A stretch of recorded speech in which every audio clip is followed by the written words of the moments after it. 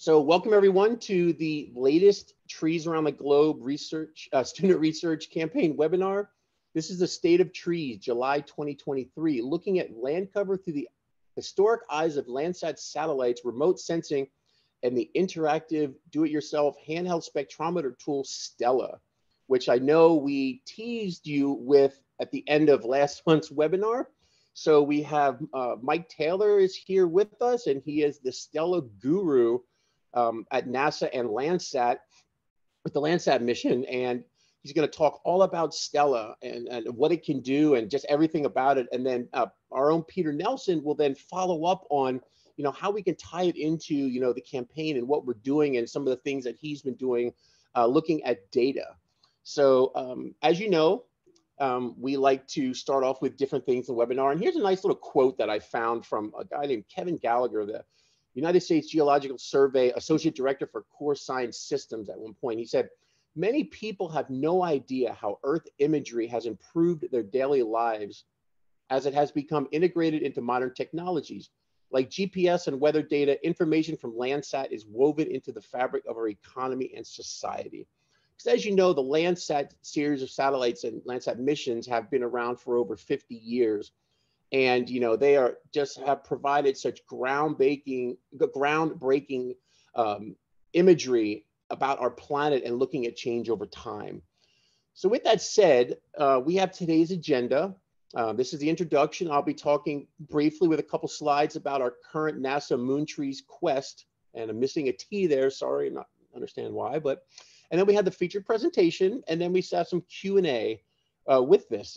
So this is going to be a really fun webinar today, and I've heard Mike talk about the STELLA instrument often, and it's a really, really amazing tool, and it's getting globally known. So it's such an awesome tool.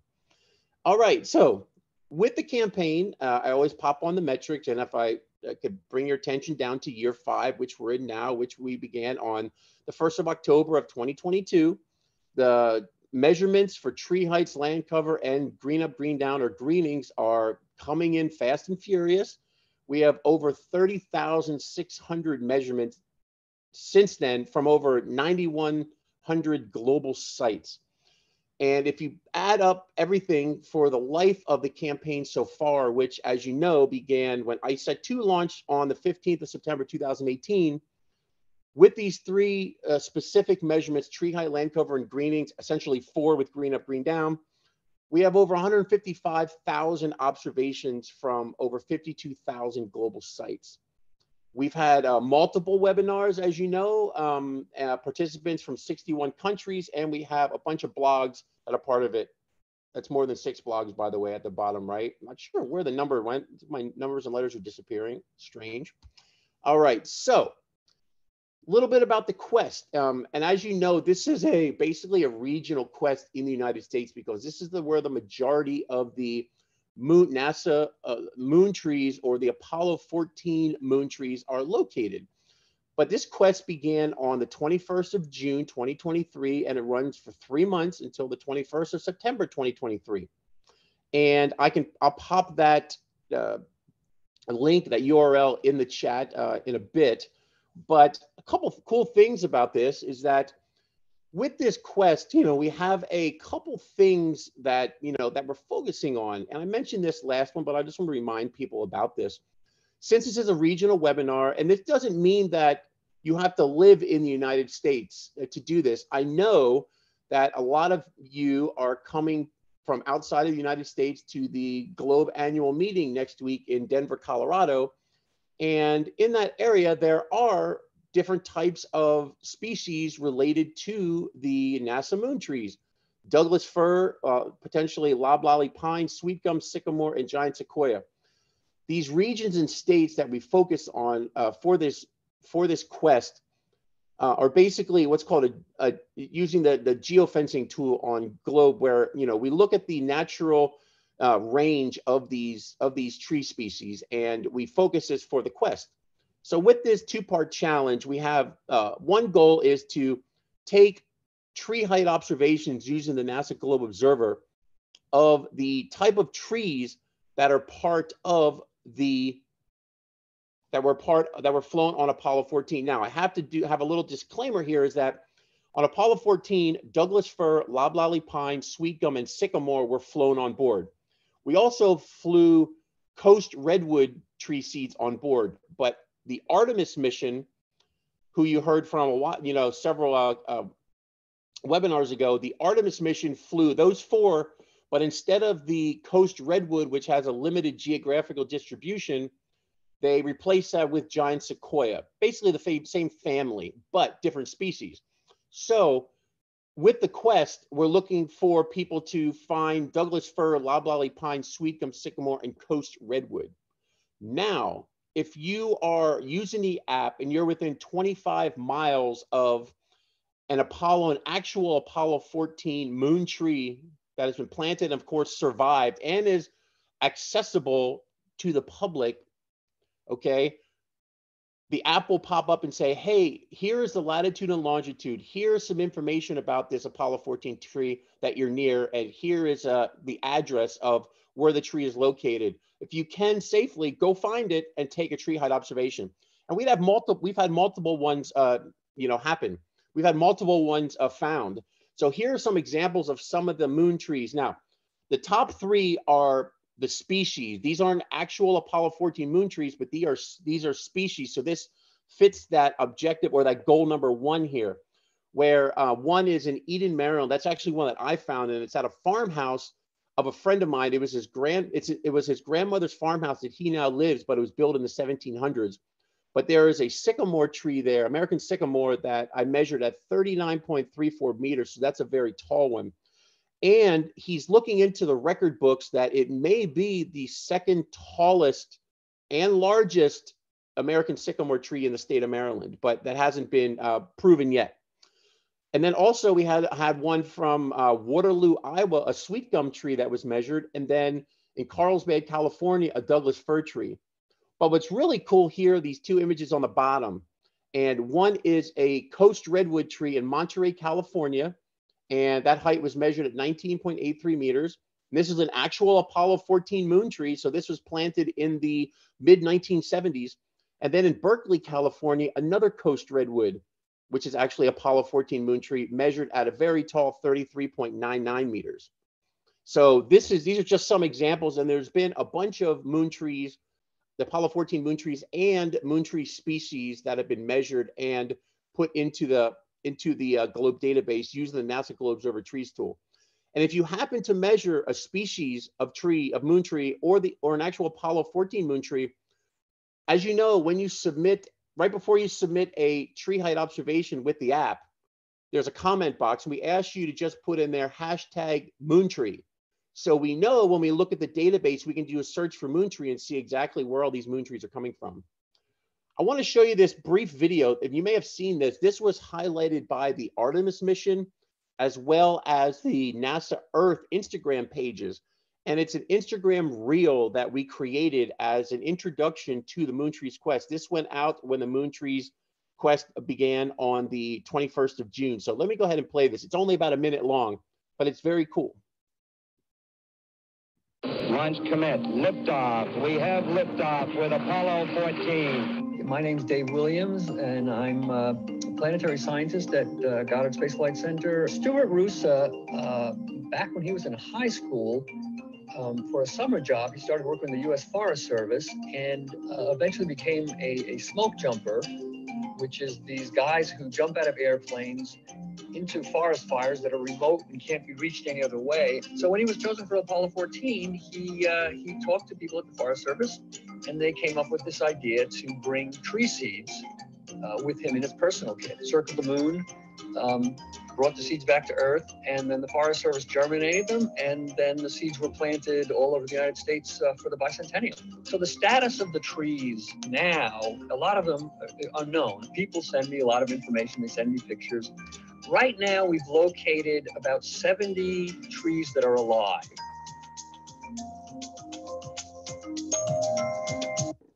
So one of the objectives here of the NASA Moon Trees Quest is that we want to further document exactly where these trees are, what the health of these trees are, how tall they are, and basically if they are still accessible. So that's one of the great things about this quest, is that we have people checking these out for NASA and for Globe, and bringing great data into the Globe database that that folks can use. So what I did was, with this sycamore tree, I went and this is a lot going on here. I'm not going to go through all this, but I went and I used some calculations that scientists use to to estimate basically how old a tree is and how much carbon has been stored by the tree over the lifetime of the tree. And sorry about all the squiggly red marks, but Word doesn't really like that, and I didn't go and do the spell check before I copied this page. But the size of this tree is massive. If this is one, once again, at 39.34 meters, and doing these calculations, it was an estimated that it has brought in and basically stored over 125,000 pounds of carbon over the lifetime. And the estimated tree age, which was I used equations specifically for American sycamore, that it came out to, the tree is about 254.4 years old. So that's a very old tree. So, but yeah, these are some equations that scientists use to estimate basically carbon sequestration in trees over the lifetime of the tree, and then also an estimated age. And once again, these calculations are not linear, just estimates. They're not, it's not probably not exactly 254.4 years old. It's an estimate based upon the numbers that we plug into to this. So just want to showcase that. So with that said, one last slide before we go to feature presentation. And Peder Nelson, I want you to highlight this again, because people, there are different people on the webinar today than there were last month. So if you could say a few words about this slide, please. Glad to do that, Brian. And this really goes into what we're doing here with the Globe program and our Trees Around the Globe student research campaign. Trees have been a foundational piece that people have been trying to monitor from space since the beginning. And I was really honored to be able to be part of this 50th anniversary of the EROS Data Center. And so EROS is an acronym for the Earth Research Observation Science Center.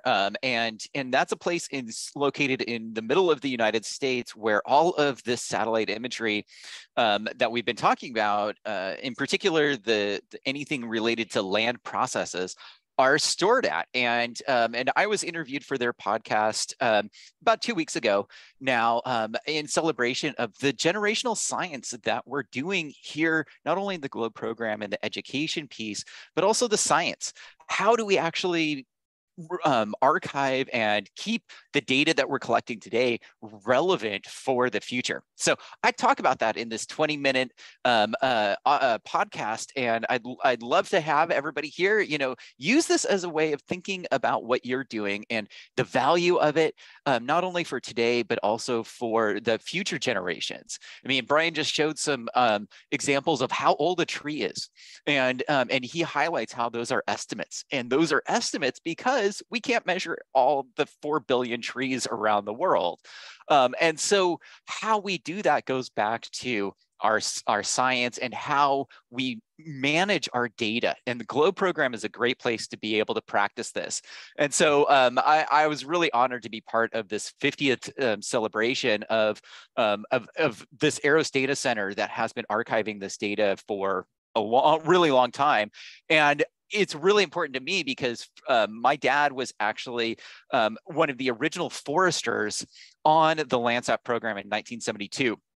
And so he was there, part of that whole moon trees piece of things, because he was trying to map out where the coast redwoods were, or where the Douglas fir were, or where the sycamore trees were at that time. And so to me, these are questions that we've been asking for a really long time. And to see yourself as part of this long-lived science that forestry and trees represent is just a really wonderful thing. So I encourage everybody to use this podcast as a way of situating what we're doing in the life of a tree. those things that tend to outlive a human in many cases. And so I'm really honored and excited as a Globe partner that not only do we have moon trees at our Oregon State University campus where we have our partnership, but we have this connection to Stuart Rosa, actually. And he was here in Oregon as a smoke jumper. And so we not only have an original moon tree seedling that has been planted, but we also have a second generation that has come from the cones from that first generation tree that was planted. So, you know, this generational aspect of what we're doing with trees as our example and something that tells us about the past and tells us about the future is really what I talk about in this podcast. And so instead of giving you 20 minutes here of me continuing to talk about this, go listen to some more of me talk about what we're doing here in the Globe program. Thanks, Brian. All right, thanks, Peter. And I'll pop those in the chat and when you guys are presenting. So with that said, we're going to have today's featured presentation, and this is going to be all about the STELLA do-it-yourself handheld spectrometer tool. And our first speaker is the STELLA guru, as I mentioned earlier, Michael Taylor, outreach scientist with the Landsat mission in the Earth Science Division at the NASA Goddard Space Flight Center. That's in Greenbelt, Maryland, in the United States. And then Peter will come back on and he'll talk about how we can apply some of these things that Mike is talking about with STELLA, and how Peter has used STELLA as well in his work and research. So I'm going to stop sharing now, Mike, and I will turn it over to you.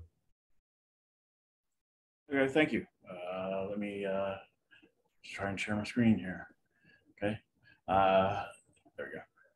Can you all see my screen? Yep, looks good. Just needs to be in presenter mode. It looks lovely. Oh, thank you. Yeah, I'm gonna keep it on this particular mode. Okay. For PowerPoint. All good. Okay. All right. So my name is Mike Taylor, as Brian said. I've been with NASA for about 15 years, and I got handed the STELLA project in its infancy probably about 2 years ago, and have been leading the team ever since. The STELLA do-it-yourself handheld spectrometer was created by Paul Murrell.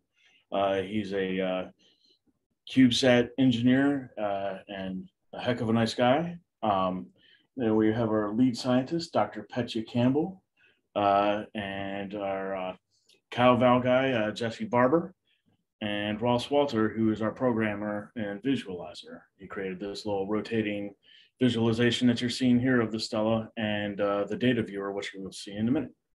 Okay, so STELLA's mission, I'm not going to read this verbatim, but basically we're trying to democratize instrumentation and in situ data. So, you know, the spectrometers generally cost an arm and a leg, and each one of these spectrometers costs about $200. And we've been doing some cow valve on them for probably about the last year now. We're also doing field calibration on them currently, and the numbers are looking real good.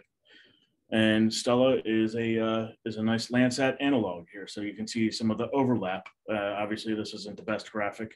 We're working on it. Some overlap with the Landsat satellites here, and so you can see we cover quite a wide range of the bands that Landsat does. So we can go ahead and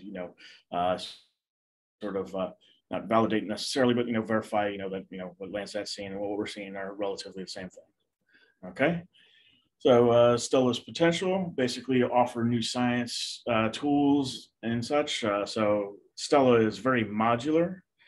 So we're looking at putting on things to make it what I like to call is sort of like your own personal tricorder, if you will, even though that's copyrighted. So that basically like a farmer might want a soil probe on there, so we might be able to do that.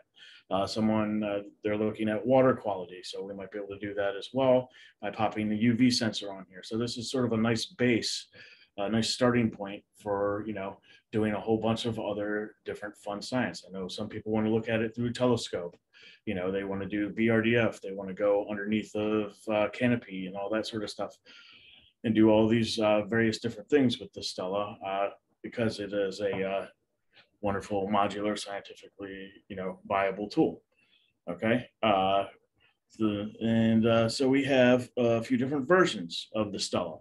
So we have the STELLA Q, which is solderless. And basically it's very easy to put together, and we give you, again, step by step how to build it, the parts list, how to create your own, and then how to collect your data, and then eventually how to analyze your data, which I'll show you in just a minute.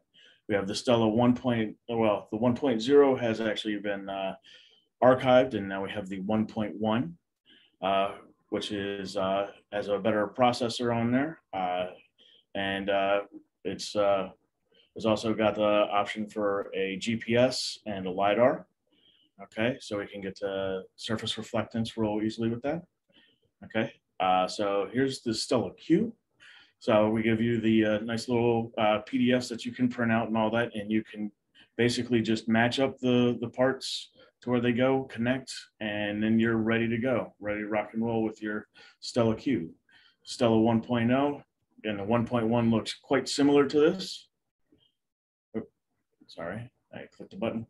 And again, we give you the parts, how to put it together, all the fun stuff, programming, and so on and so forth, so that you can build your own and start collecting your own data. The STELLA 2.0 can strap to your phone.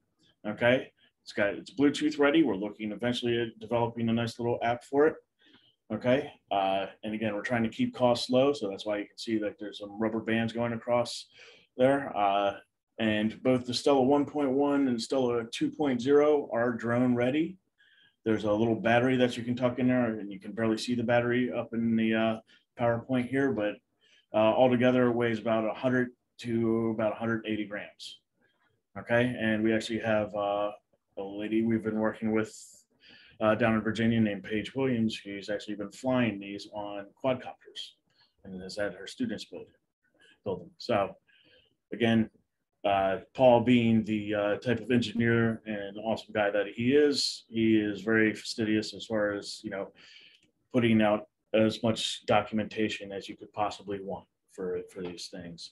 And if that's not enough, we also have basically a GitHub forum so that you can ask your questions. Okay, so you can go there and basically, again, if you have ideas, questions, so on and so forth, you want to do something different with the STELLA, that's where you go. And I'll go to that in a minute.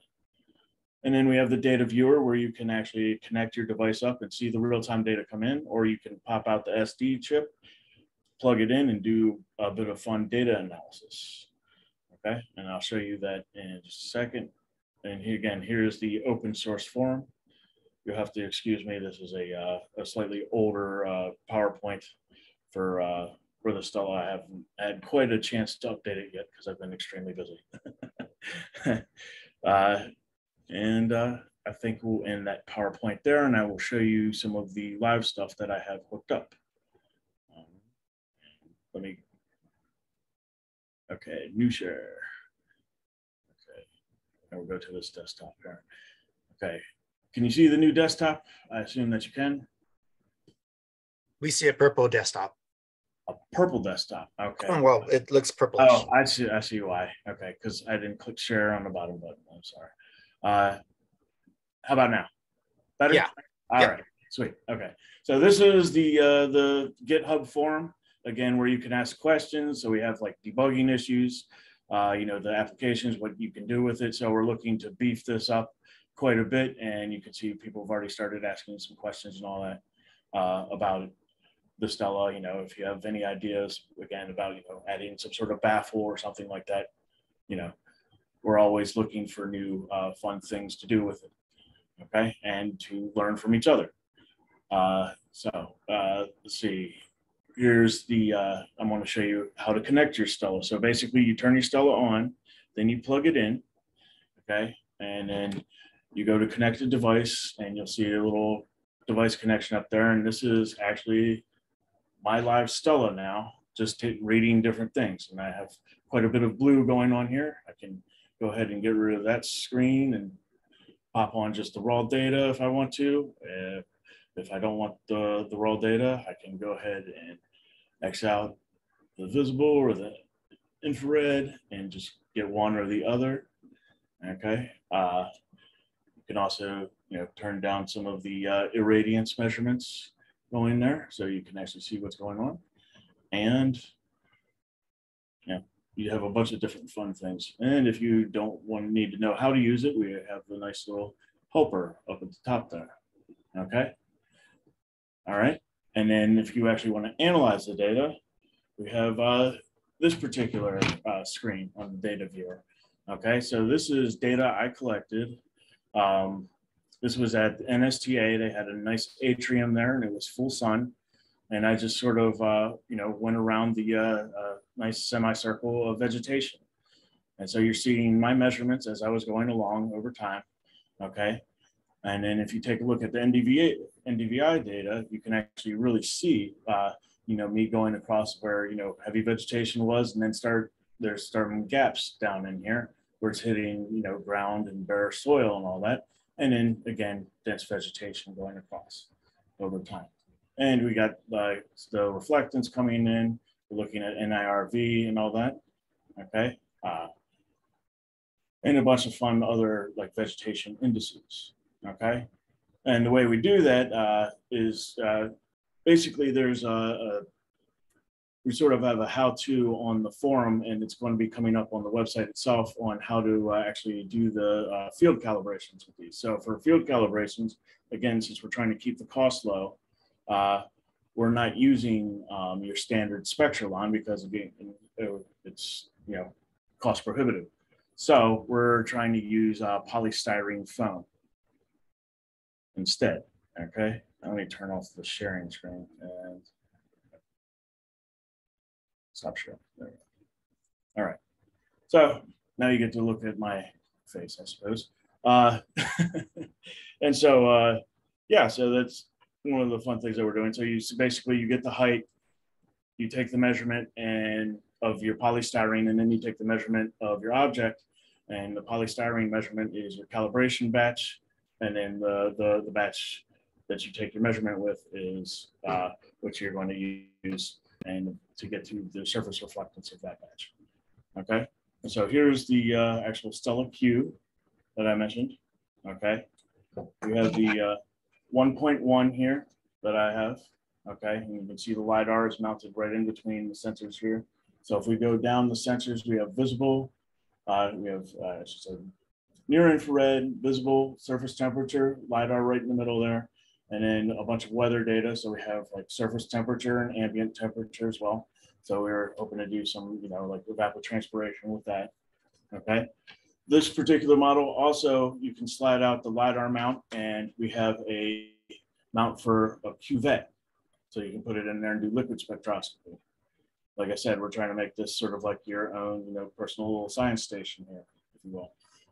And there's no reason you couldn't point this up at the sky as well. And we're looking at putting an AQ sensor on here as well. So, with like fire haze and so on and so forth, you could do some fun atmospheric measurements. So a whole lot of things going on. Okay.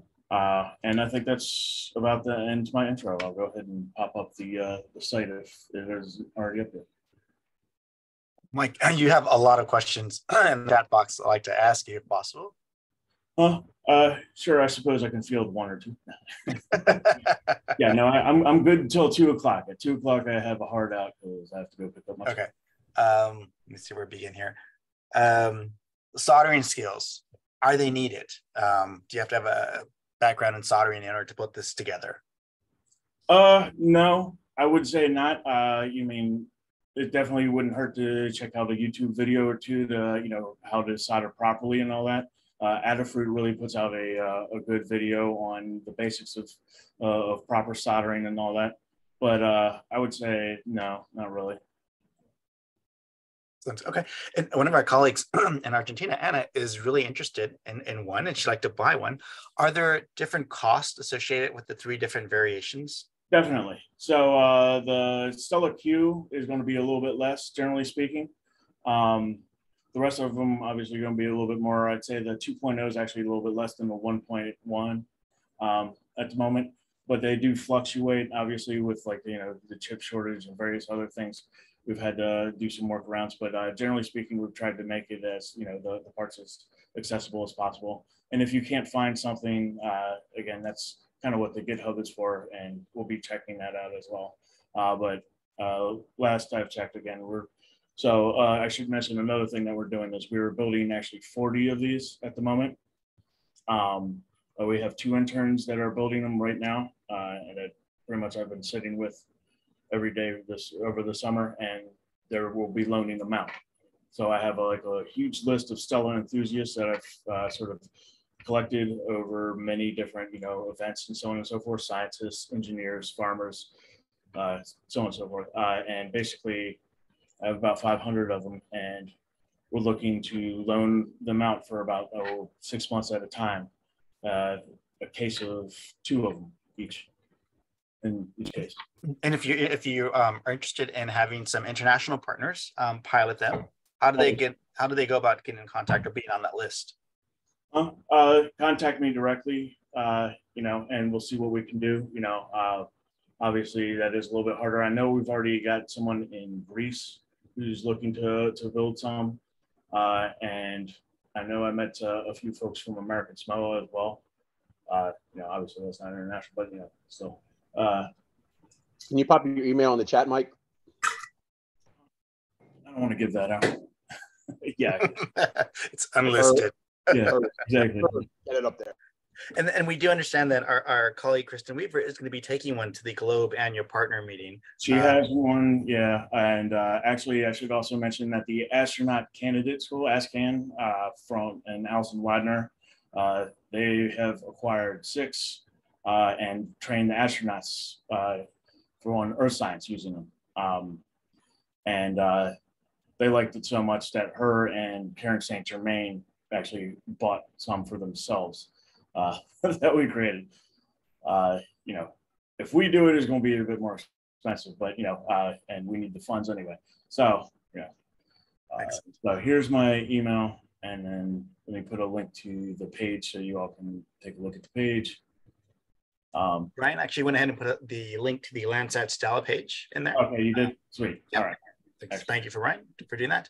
A question from Jeff is, how do you plug in STELLA? How does it connect? Okay, it's got a USB-C for the 1.1 because it's using the Adafruit 2040 chip. The 2.0 is a micro USB, so it's all USB ports, generally speaking. And that's because it uses a slightly different chip. I believe, if I'm not mistaken, the 2.0 also has like a tilt monitor and some other various fun things in there as well. And then Joanne asked, does it come with a downloadable app? Because she'd really like to have their students build one. Oh yeah, well it doesn't have a downloadable app, but the data viewer that I showed up there, that's a mobile app that anyone can access. Again, we're trying to make it as convenient as possible. You can download all the files to build it, so on and so forth. And the software is free as well. It's also written in Circuit Python because, again, we're trying to make it as accessible as possible so people can learn some programming. I should also mention some fun features on here. It's got a universal mount that we built into it, so you can put it on a tripod. It's also got a 1/2-inch aperture, so you can put it on a dowel rod and do canopy measurements. Again, our engineer is unreal. And so he's a fantastic guy. And then there's also some other like 3D print parts. Like there's I guess it would be a sort of a baffle, which basically helps it sit like 10 centimeters above whatever you're looking at and gives you sort of the conical profile of what you would be taking measurements of at that height. And it's completely open on one side, so you can get those measurements. And one of the things that we're looking to do is basically, one, develop a protocol for taking these measurements and all that, and then 2, making an amateur spectral library. So our beginning step with that is that our lead scientist, Dr. Petra Campbell, is going to make some idealized, STELLA idealized spectral, you know what I'm talking about, spectral signatures, so that we can do some fun comparisons. So if someone wanted to look at, like concrete and compare it with our idealized version, versus theirs, they could do so. Same thing with asphalt, grass, various other things, tomato plant, So love the engineering, how you thought of everything, not just that handheld spectrometer, but all the different things you can put it on. It also has a belt clip. That was one of my contributions to it, and so I'm very proud of that. So basically, like I like to call it sort of like the scientist's tape measure, if you will, because it can literally be that, sort of a thing, and it'll be your first, collection of data, and then obviously, translating, how we collect data and all that sort of stuff. You can't beat the hands-on experience. You can explain it till you're blue in the face, like I do with Landsat and all that, but until someone actually goes out and is like, oh, I see how this is coming in, and then they check out the NIR and it really starts to click, you can't beat that. Oh, we have a couple more questions, and I know there's a lot more in the chat box. I see they keep coming. So if we run out of time, if you can just look through the chat box. No. Okay. So I got to look through the chat box. No, I mean, we can still ask, but I know you're short of time. Yeah, no. We're good with time. I have at least another like 15, 20 minutes left. Oh, perfect. Okay. Well, one question was, I mean, we know there's different versions of phones. You have Android, you have iPhone, then you have, these different ones for different countries. And, how many phones can it work with? And is it backwards compatible with? As long as it has Bluetooth right now. So it's using the Bluefruit app to actually just show the data, the ART data. But again, it's collected on the SD card right now. So, but there's no reason you couldn't sync up, say, the time with your phone with, the data that you're getting, and say, get, like your, GPS coordinates, and your, a lot of phones have LiDAR now. So we're looking at, tying in with that, all that sort of fun stuff. So again, developing that program is, where it comes in. So. One question is, you mentioned to global observer photos. Yeah, and there's a question about how to become one of your interns. We have someone who's interested. Again, that's what I told my interns, is like they're going to be the envy of every other intern out there, because literally within the first 6 days they had a master's class worth of knowledge just chucked at them, and they're doing fantastic though. They're great. There's one long question here. Let me just read it very quickly. Just an aside here. I attended a workshop called SWUG, Space Weather Underground, at the University of Alaska, Fairbanks, in which we built magnetometers measuring aurora. The workshop brought in K through 12 grade teachers. We built the devices ourselves, and she loved it. We got to keep them and bring them home, gathering data for the aurora scientists. You might want to consider putting together a class for teachers. Yeah. And in fact, that's kind of one of the fun things that we're doing. We just actually, and that's part of the learner program. So our team is relatively small, and again, funding is always a concern. So, part of the loaner program is sort of a, quid pro quo. Hey, you get the loaner, but we would like, the information, how to perform, so on and so forth. Did you develop any, sort of curricula, stuff like that with it? And in fact, we just sent out, and it was a special case because it was for America View, and they have a whole bunch of professors and all that. And I know Peter is involved with them. But we sent out 6 to Brittany Antis, and so he's like, hey, I'll develop some curriculums for you around this whole thing and all that sort of stuff. And yeah, so that's what we're looking to do, is actually, Awesome. Thank you. And then if you check out the GitHub, I did put on some sort of different tiered sort of experiments or activities that people can do with these STELLAs. Yeah, well, there's Joanne giving you a thumbs up, because that's exactly what she wanted to hear. 2 thumbs up. Yeah. Okay. So go ahead. All right. So I was going to say that so the impetus for this whole thing is that I do like a intro to remote sensing sort of 101 in about 5 to 10 minutes, usually at the booths, where I do a slow boil from, just the way light works and all that, additive versus subtractive color. And then I take it all the way up to see, how NIR is being reflected off of the leaves and all that. And what that means for us, and then just translate that, and it goes through a whole spectral signature sort of thing, so that people can really be get that sort of understanding. So, and it seems like a lot of people really get their heads turned when you start bringing up agriculture, As soon as I bring up agriculture, it's usually the parents of the kids that really start to dive in and like, oh, you can start to see, health of vegetation from space. Well, then you could probably do this or that or this. I'm like, yeah, that's what we're doing. We've been doing it for so long. So, yeah. Well, two last questions before I get to the comment that Emmanuel wrote. The battery life, the battery, how long is a life? The bigger battery, this guy, I believe, is about 12 to 13 hours, generally speaking. The smaller one is like 4 to 5 hours. Okay, but that one's more for like, again, that would be better for like drones and stuff like that. And it actually does tuck right into the sensors here. I don't know if you can see that between these sensors here. It's designed to do that. So. Okay. Mm-hmm. And last question is, if for our colleagues buy the STELLA, and then you come up with some new functionality of it, is that something that they could go in with their version and upgrade as well? Generally speaking, yes. Again, this thing is very modifiable. So if you do come up with something that new, or if we come up with something new, we try to put out a thing about it. So one of the things that I've been doing with the STELLA enthusiasts and all that, those who signed up, is basically every now and again doing like a webinar where we go through with what's latest and greatest, what we're doing with STELLA, how things with like calibration or validation are coming along. So our whole team sort of goes around and tells what's going on with STELLA, what we're looking forward to doing, and all that sort of stuff.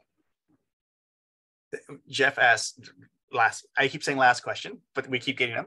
How do you sign up to be a STELLA enthusiast? Just email me, or for the most part right now, that's the pretty much the easiest way. But yeah, when I do it at events and all that, I have a nice little sign up sheet. So gotcha. And Peter put in the GitHub page, so that's another place for folks. That is also a fantastic thing, and we definitely would appreciate any questions. Basically, we want to really open the floodgates on the GitHub page. It's been cracked, but we need some more people flooding it with ideas and thoughts and activities and so on and so forth. So gotcha. Well, once again, thanks a lot, Mike. Thank you for joining us. Our last comment is Emmanuel said that he loved your Yusan boat pose at the beginning of your slides. So he thought that was pretty awesome. Thank you. So thanks. And like I said, if people have more questions, maybe you can look through the chat box before you have to head out. Okay, sounds good. Thanks. And with that, we'll turn over to Peter. So Peter, it's all yours. Thanks, Peter. I just kind of wanted to help us make this connection because everything that we're doing here in our specific Trees Around the Globe student research campaign, fundamentally we're measuring light, right?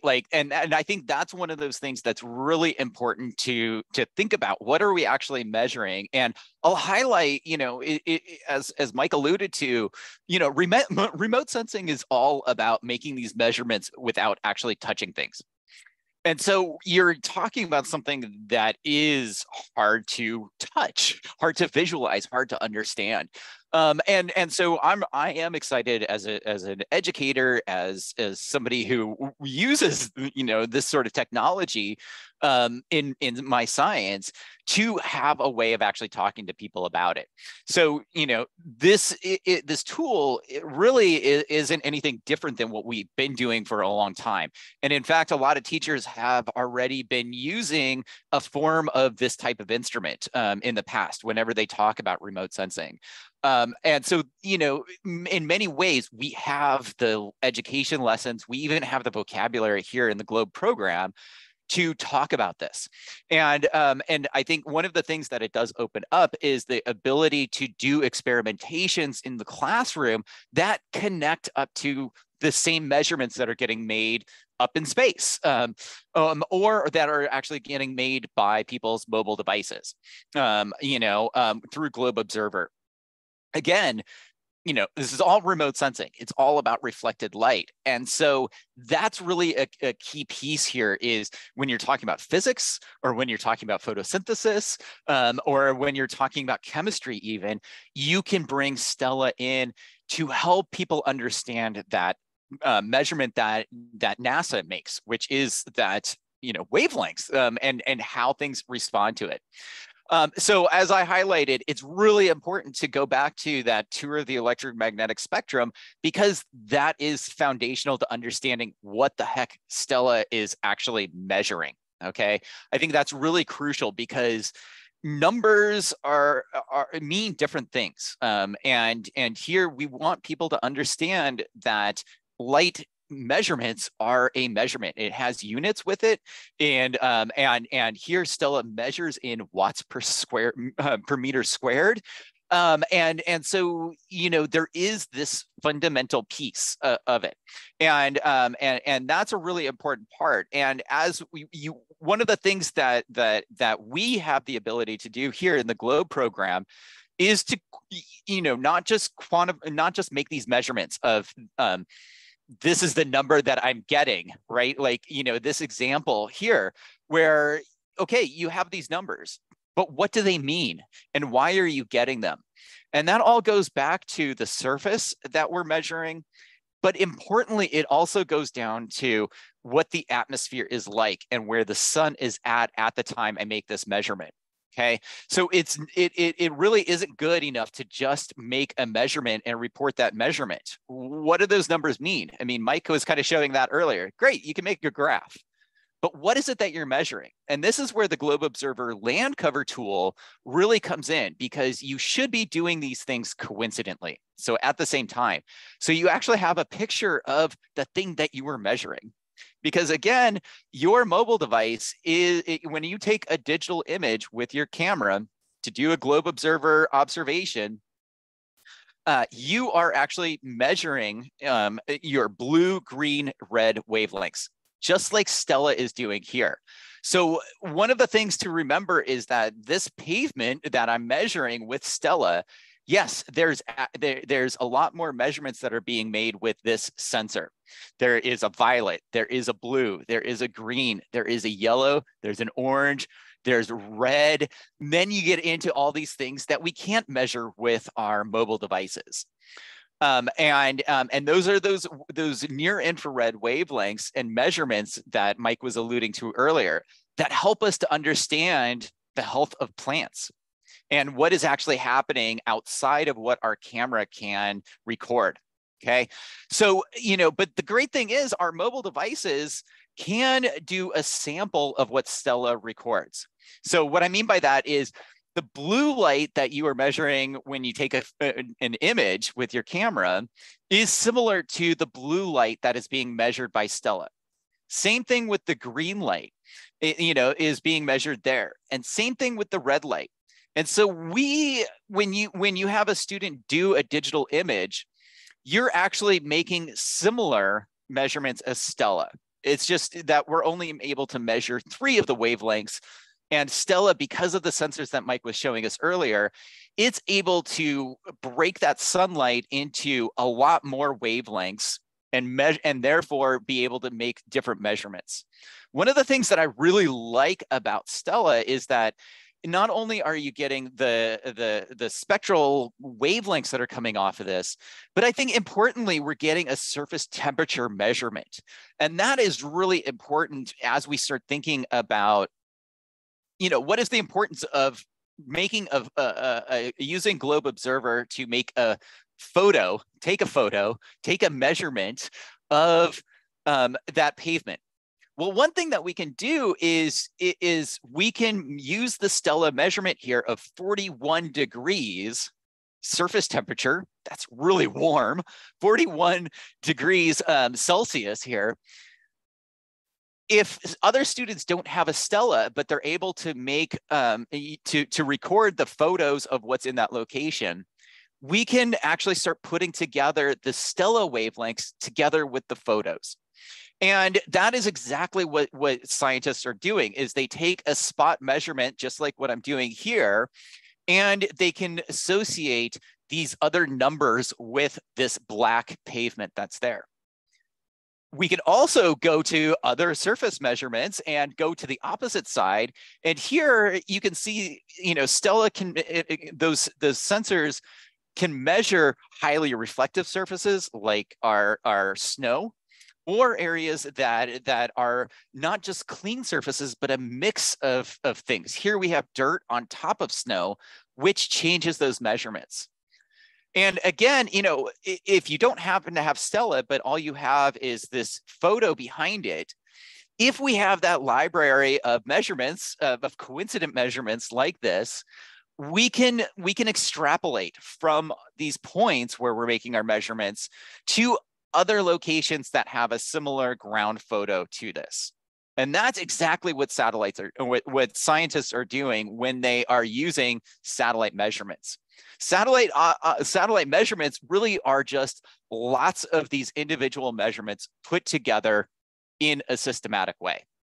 Okay, so one thing I've been doing is going around and not only recording the STELLA measurements here, but I've been using my Globe Observer land cover tool and the Globe Observer clouds tool to both do to make measurements not only of the ground that I'm measuring or the feature that I'm measuring with STELLA, but importantly, what the sky conditions are like. Is there smoke in the sky? Is there clouds in the sky? Where is that sun angle at that moment when I'm making this observation? Those are really important things to record with these measurements. And so I just kind of want to, I've been going around making these coincident measurements myself, including hot springs and hot water. One of the other things you may not think about is it's not only the ground surface, but it's also the color of things like tree bark or the rocks in that area that actually make up that STELLA measurement that you are making. And so when by us as a community doing a lot of rapid measurements with our Globe Observer, both in the photos as well as telling us about what's on the ground or what's in the sky, these STELLA measurements actually take on real meaning. And that's exactly what we're seeing when we start going to different things like all of the satellite measurements that you see from space. And, you know, the big thing here is that these satellites are just seeing more ground than what you're able to do when you are standing there making your own STELLA measurement. When you are doing your STELLA measurements, like I was showing here, basically you are measuring about a 1 meter area on the ground. And so as you change that elevation of that measurement, as it goes up further into space, the area that you're measuring starts getting more reflected light into it. Okay, so that's where it really does matter what is not only what you're measuring here, but what is surrounding it and how does the light bounce off of that to illuminate it in the way that you see when you take a digital image of that. So, you know, what's really important is that there's a lot of things out here that we've highlighted in past webinars that we've just kind of talked about. Spectral bands are one of these things that we've talked a lot about. And this is sort of the graphic of what Mike and his team are trying to help us measure on the ground. We have the visible wavelengths over on the left-hand side. And then we have some of the shortwave information that is, again, measured by satellites because they cost a lot of money and they have the sensors to do that, but they're also able to measure that surface temperature. And the relationship between the surface temperature and what we're measuring in the globe community is related. And that's a big reason why I'm excited about getting more of the STELLA out into the community, because one of the things that we do a lot is we show satellite imagery to students, to ourselves.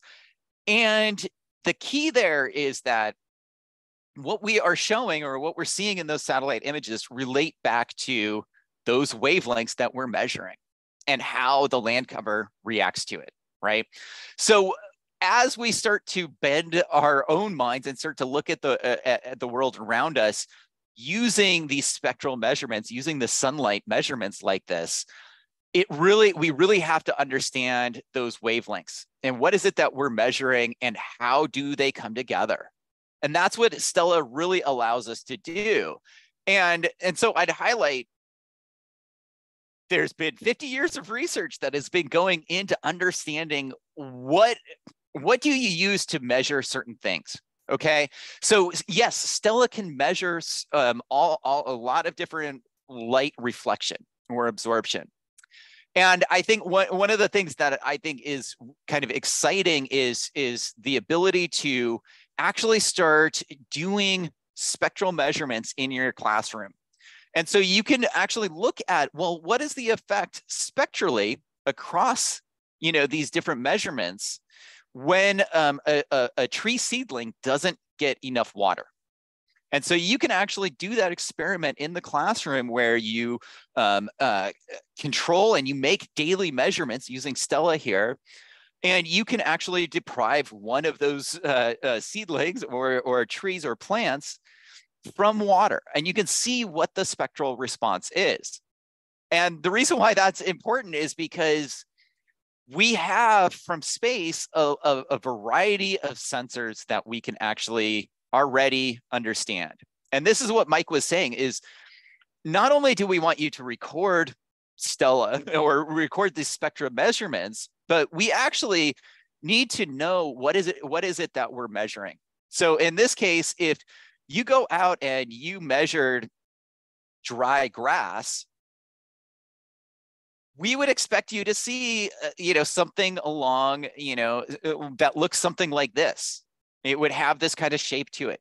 And the key is, what is it that you are actually seeing in your area?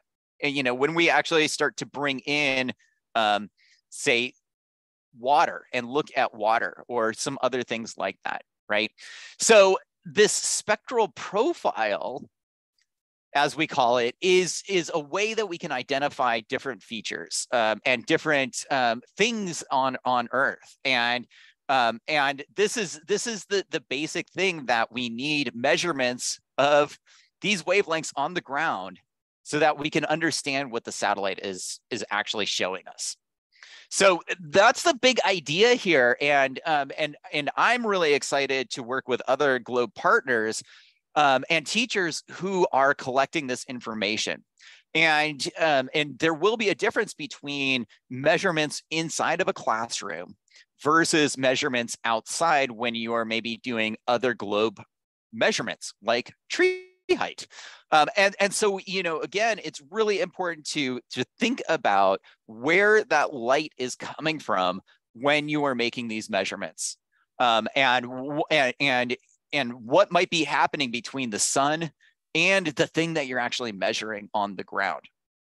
So that's a little bit, I really wanted to kind of take us through and show you that there, within the Globe community, measuring wavelengths, measuring light has been a foundational piece of what we've been doing from the very beginning. And it's really important to start connecting not only the atmospheric protocols and measurements, but also connecting those measurements to what we're measuring using remote sensing tools like STELLA or Globe Observer.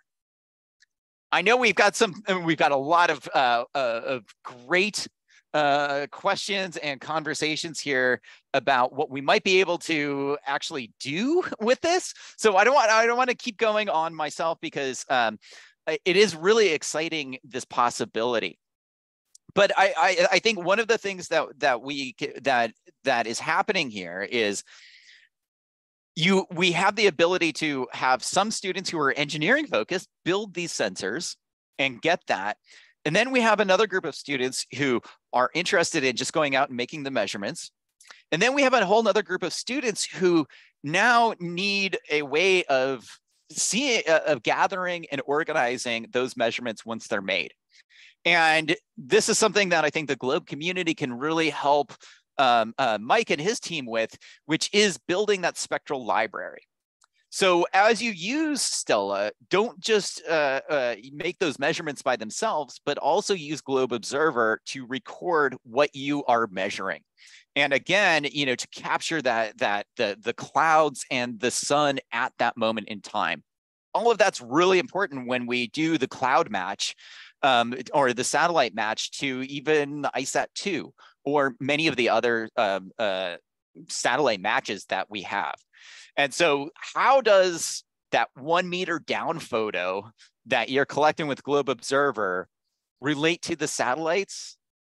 It is through this exercise that we're really excited to be able to expand that sensor in your pocket from just the blue, green, red wavelengths that we have with the photo to all of this other information that we can get.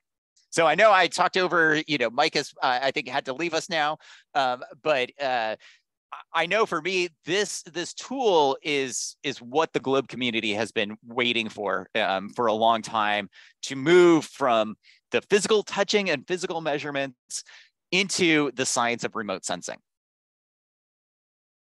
So let's have a little conversation here about what people are thinking about doing, how all of the, some of the things that we've been talking about in our, Trees Around the Globe student research campaign, how could they come together through all of these different things that we've been measuring?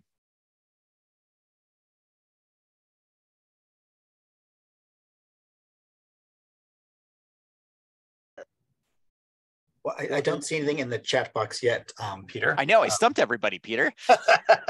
But as I see, if things start coming through, I will let you know. And if somebody wants to unmute and start talking, that's fine as well.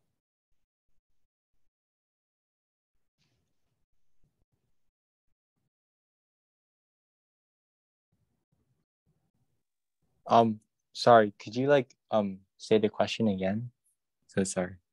Yeah. So Jeff, we're really just kind of curious. I know you're one of those students who are interested in using this and working with a STELLA instrument. And I think, again, the big thing here is that STELLA is the name of the instrument, just like MODIS is like the name of or that kind of thing is we have the name of the unit. And on that unit, there are particular sensors. There are, there was this, this desire to add on a LiDAR so that we can actually know how high off the ground you're making that measurement, as well as be able to profile it in the same way that we've talked about here. So there is a lot of analog between those measurements in space, or the remote sensing measurements, and what we're trying to do here. And so I think one of the things that you saw is I actually specifically asked this group to make it possible to use Globe Observer with your STELLA measurements. And so that was the reason why you actually got the mobile device on top of the STELLA instrument, so that you can take that down image and get the imagery that goes along with those measurements. So that's what we're hoping that people will do. And I think one thing that I am going to put forward is, next week at the Globe annual meeting, as Brian alluded to, there's going to be a demonstration of STELLA that's there. As Mike Taylor was mentioning, there is, what is the protocol for using this is the question. And to me, we have a protocol already in place, and that is called the Globe Observer Land Cover Tool, or Globe Observer Clouds. And really, those two are connected together. So what I'm hoping is that after next week, after people get a chance to see this in action, make some measurements and that kind of thing, that our Trees Around the Globe student research campaign will come back and talk specific protocols and research that you can do with the STELLA tool.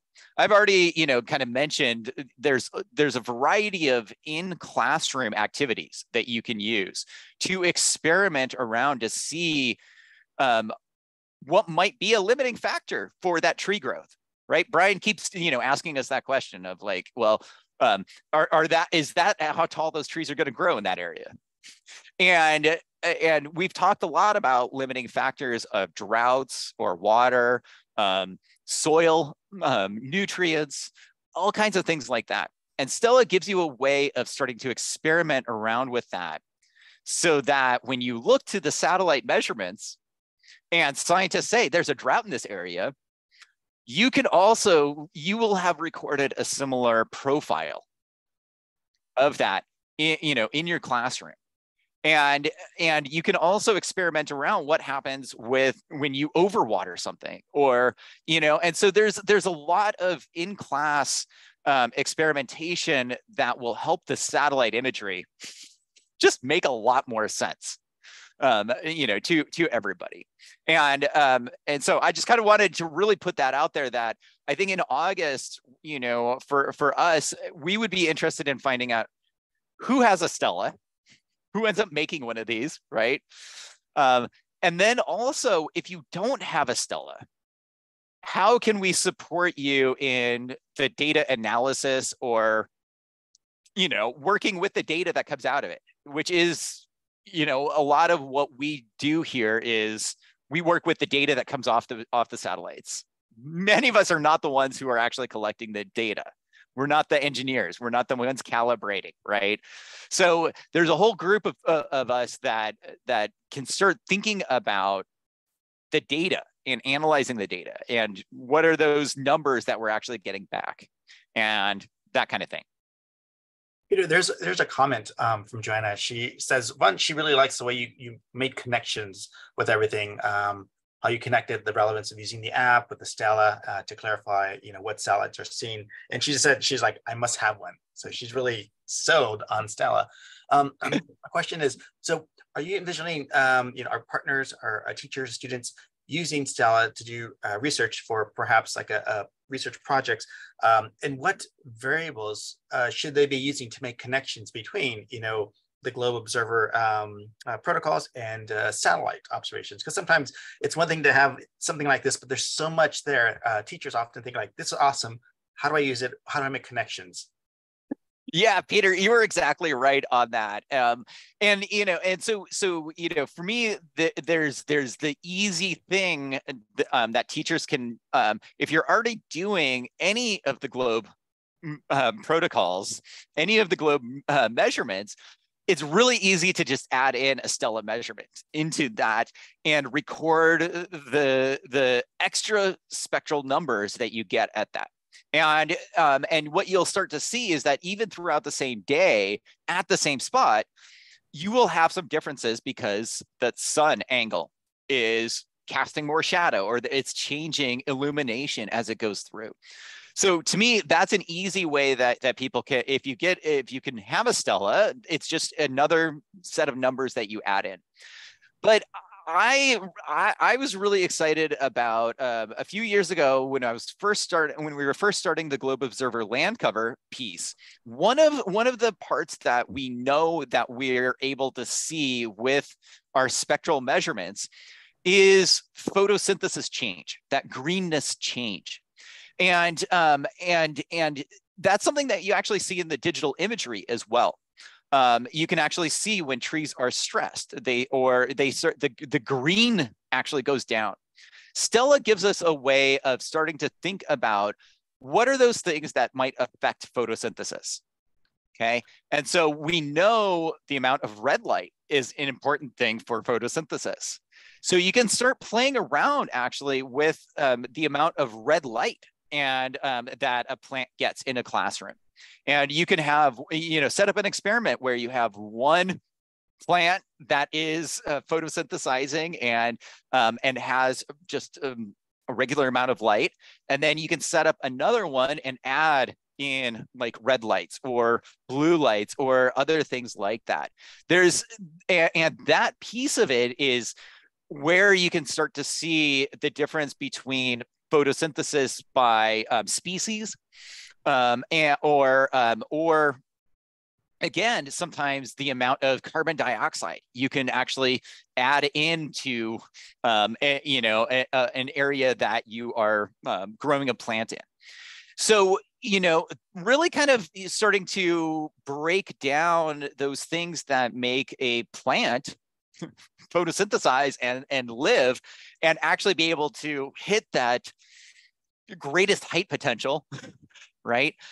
Soil moisture, water availability, nutrients, different nutrient amounts, it really allows you to bring in that soil protocol that, you know, we talk a lot about, or that is really important in agriculture.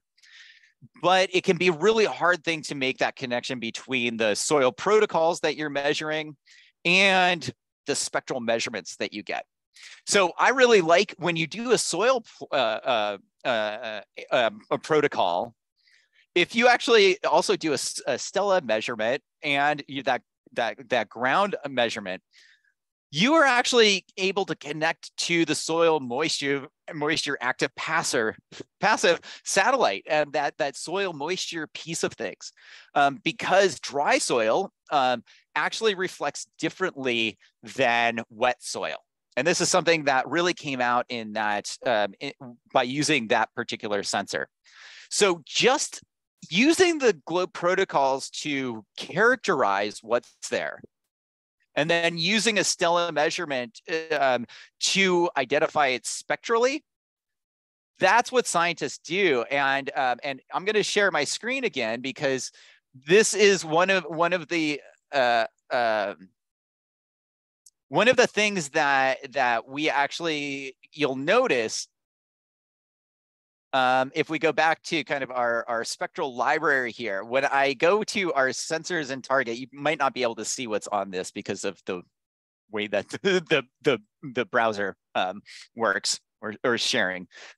But we actually, you know, have some different, you know, moisture levels. Actually will change the numbers that you get back in STELLA. And so one of the things that you'll notice when you have these reference spectra is that you notice there's dry grass. Well, there's also wet grass inside of there. And that, again, will have a different profile, just like, you know, kind of this juniper has a different profile than the dry grass. And this to me, again, has been a hard thing to connect a globe measurement, say soil moisture, to this satellite measurement. And which one do you use? And what do you use? How do you actually understand it?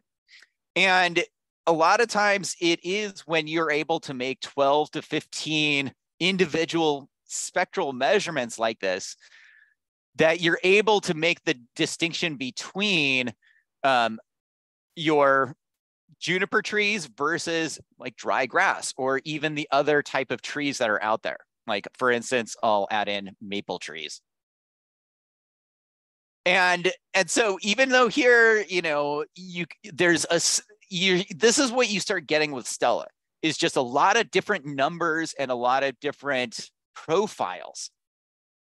And it's just why you're getting that profile goes back to all of those globe measurements that we're making: soil moisture, leaf area, what is the atmosphere like? Is there clouds in the sky or not clouds in the sky? And I'll tell you, and I wanted to take you here to, you know, here is a demonstration of me just kind of doing a STELLA measurement, right? And I think one thing that I want to highlight that Mike alluded to here, it is incredibly important to record how high off the ground is this sensor. And that goes back into this field of view. That's what that FOV stands for, the field of view. So how much of the ground is this instrument able to actually see? And, you know, and so here I'm going to pause it, because I found it can be really hard to read this out in the sunlight, because the screen will reflect the sunlight itself. So a pro tip here I've actually found is that I will actually take a picture of my STELLA measurements so that I have a record of that, as well as touching the button here so that I can put it into the visualizer. But I like these two things. And one thing, again, there is a unit here. So you have the watts per meter squared. Okay, so you actually have a unit of measurement that you're making here. That's crucial. And then you also hear, you know, the nice thing is I have a spot measurement for this asphalt was measured at 42 degrees Celsius. The air temperature, which is different, was only measured at 31 degrees Celsius. So the exciting piece is that you can use this number to model out how hot your community is. All you need to know is how much asphalt there is in your community. And then you can multiply that by this, you know, the 42 degrees Celsius, and that's how much area you would expect to be this temperature. And so, you know, you go underneath a tree canopy, you'll get a different surface temperature measurement right here. And I like that you don't have to have multiple instruments to do this. It's all in one place. You add in the photo of that measurement as well. And you then have all the information you need to start understanding the surface temperature and how things like the trees or tree canopy might be affecting surface temperature, air temperature, and being able to describe your community. So I like to do those videos so that I have all of that information with me. Oh, that's awesome. We have a couple more questions for you, Peter. First, from Joanne, she asked, when she knows that we really appreciate data from pretty much anywhere, everywhere. The more data we have, the better. But yep. Is there any area, particular focus that you would like to receive data from? Yes.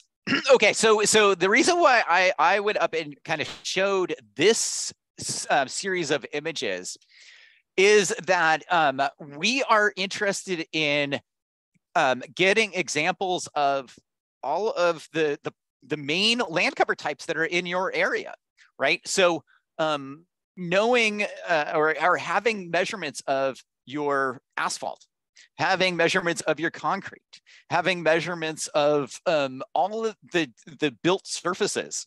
That's what we're going for here. And one of the things to, like I said, to always think about is being consistent with the time that you're taking these measurements. Because that sun angle is going to affect these numbers. So if you have a class that goes out at 3 or, you know, that goes out at 9 a.m., don't expect to have the same numbers at 3 in the afternoon. Okay, so that timing is another reason why we have a consistency with our satellite observations as well. So, you know, going out and having a group that does the land cover photos and does that land cover piece of things, describes that, is, you know, really what we're looking for.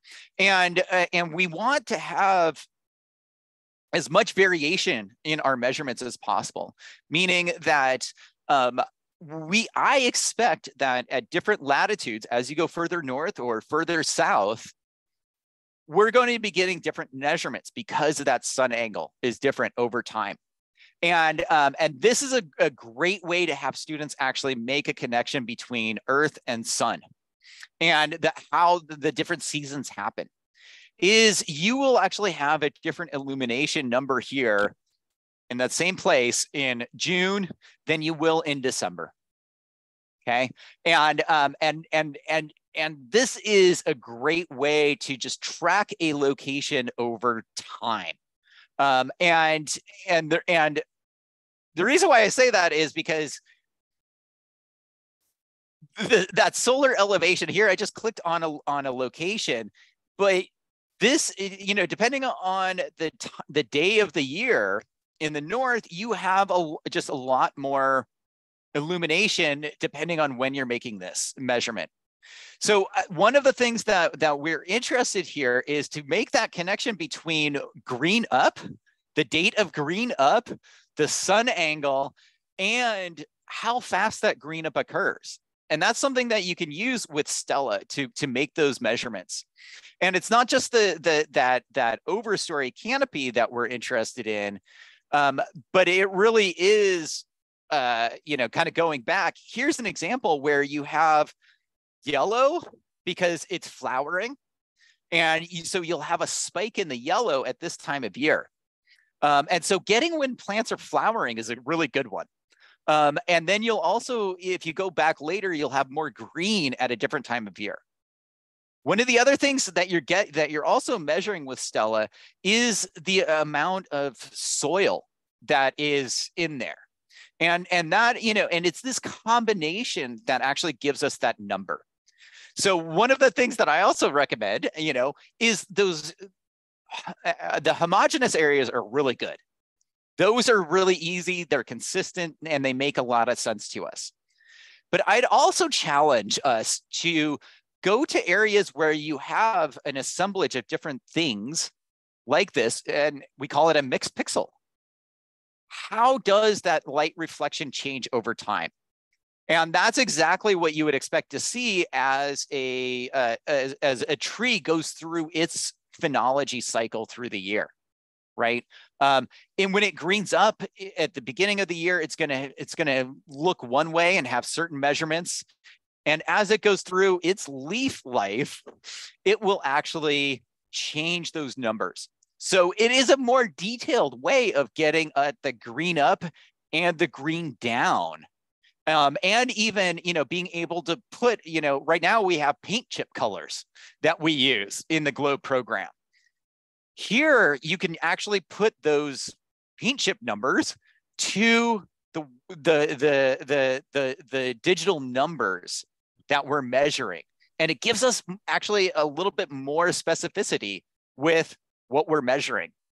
So this is kind of, this to me is the next evolution to the GLOBE program of going kind of from those analog protocols that we have into being able to have more digital space inside of here. And I think, you know, when we are able to add on the LiDAR aspect, you will be able to simulate everything that we've been talking about over the last 5 years of this particular Trees Around the Globe student research campaign. And so that analog between the satellites and what you can do in the classroom is here right now. And I think part of what we're doing here is we need to experiment around with the protocol, with our numbers to see what are the recommendations we can make, okay? So I think the big key is for those that take on this challenge and you know, and get a STELLA measurement is to, like Mike was saying, report back, share your results. And this, it really is the science of remote sensing that we've been talking about for 50 years. You make a measurement, and then you go to another place and you make that same measurement. Do you get the same numbers? And if you don't, well, why don't you get those same numbers? That really is the bottom line of what we're doing here. And this STELLA sensor, like I said, I don't want people to feel left out if you don't have one. So we are going to work on helping to create that spectral library so that people and students, all of us, can contribute and start understanding these numbers that are coming through this new sensor that is being developed here. And ultimately, you know, this all takes us to where we are trying to really understand and prepare everybody for, which is the Landsat Next mission, okay? And I part of the reason why STELLA came around and why it's really useful is because it's helping us with our Landsat Next calibration and thinking about not just the 4 wavelengths that we were talking about before, but plan on having many more satellite wavelength measurements. And so, you know, you can see this is where we're going with our science. And STELLA is a great way for us to start understanding wavelengths in those spectral measurements and how they relate to our GLOBE measurements.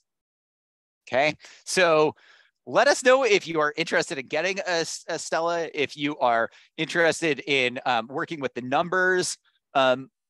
there's a lot of different ways of being involved here, from the engineering all the way up to the data management side of things. So don't feel that you have to have that instrument to be involved, or to help us understand how to use this together with our globe measurements that we've been doing with the Trees Around the Globe student research campaign. Brian? Yeah, one last question for you. Please. From Jeff, he says he's interested in helping to build STELLA sensors and engineering parts. Wait, he asked one more question. Let me go up again. Students, where did it go?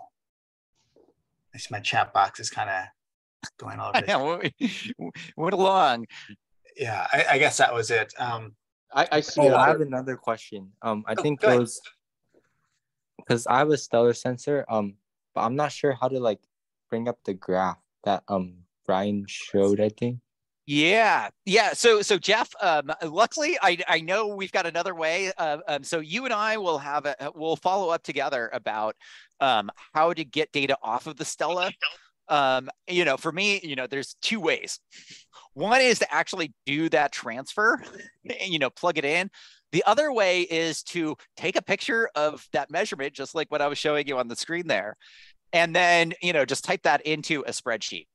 And so I personally don't want to lose the concepts by getting hung up in that transfer piece, that technology piece, right? So Jeff, we'll follow up with how to kind of move the data off, because that is a place where what is easiest? There's experimentation here that we're still trying to kind of figure out. And as Mike Taylor alluded to earlier, what is the best format for building up the spectral library? And so, Jeff, you do need, basically, it comes with a USB, or all you need is a USB-C or micro USB cord. You plug that in, and then you go to the STELLA visualization website, and it should all kind of be recognized at that point. But this is one of those documentation things that the GitHub site is a great place to ask that kind of question too. So I want to encourage everybody here. We're not STELLA experts. There's really no STELLA expert out there. And that's why we're using the GitHub community forum as a place to crowdsource and to contribute and to be part of this community. Okay, so it goes under the umbrella of NASA's open science, open data. This is a place where, if you come up with a better way of doing things, or add something on, a new way of analyzing the data, share it through the GitHub site. And that's the place that we're trying to have that open conversation so that people can contribute and they can understand. And so no matter what age you are, or where you are at, we want engineers, we want data scientists, and we need people contributing to this new sensor data set. And the last question before we go back to Brian, and I actually have to run to another meeting as well. Before you got here, Peter, Emmanuel was talking about he had planted some trees, and he wanted to know, to measure the height and be able to see, how they're doing, if they're healthy. And you talked about a lot of variables to measure that ties into the health of these trees. And I thought that was key. And I just wanted to connect you with what Emmanuel was saying earlier. It seems like there's a lot of variables that you mentioned that he can probably start measuring that we'll talk about, or help him to understand the height and the health of the trees that he planted. You're right. You're right on that, Peter. I mean, that to me is the power of the GLOBE program. There's protocols and methods that have already been developed that if you spend the time and actually use all of those protocols to measure the things, then you can go from those single points and use the satellite data and to find other places that look similar to that.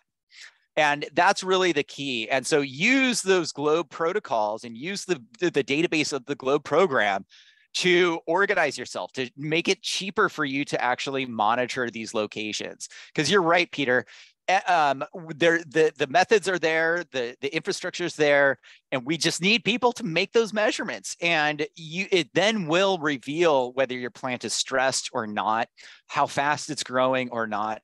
And you can you can do these long-term monitoring projects that you need to do when you're talking about plants growing over time, and trees in particular.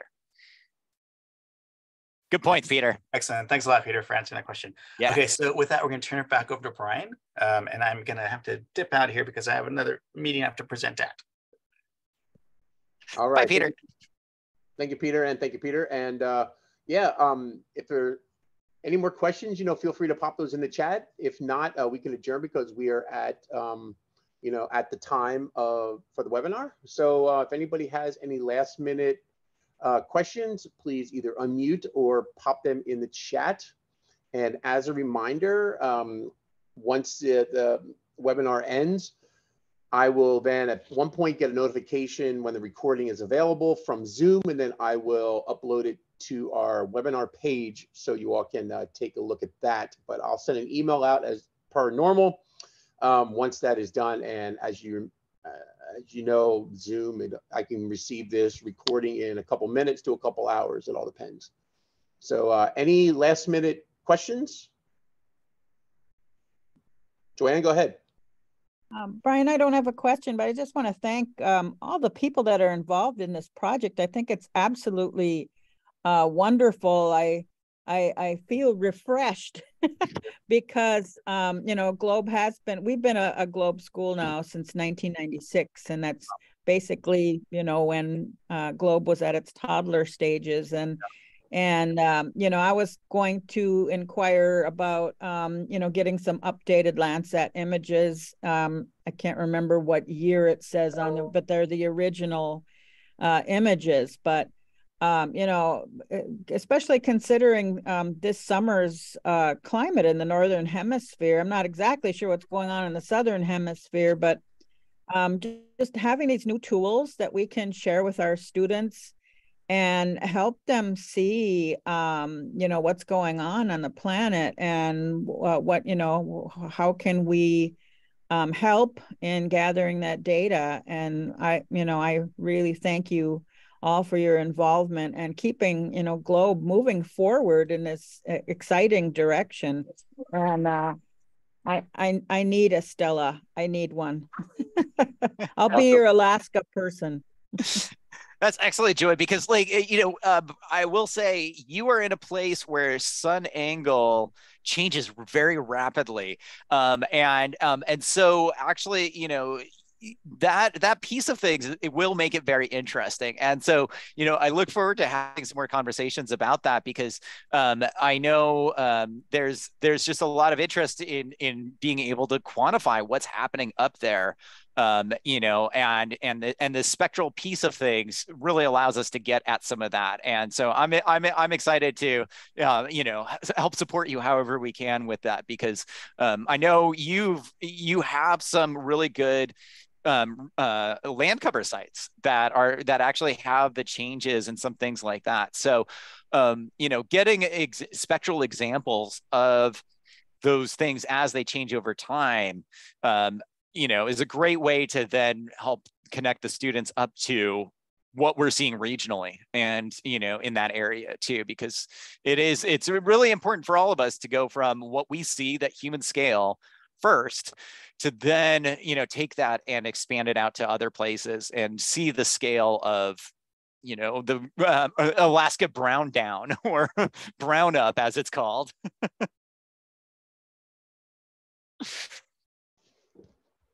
Excellent. Thank you. And anybody else?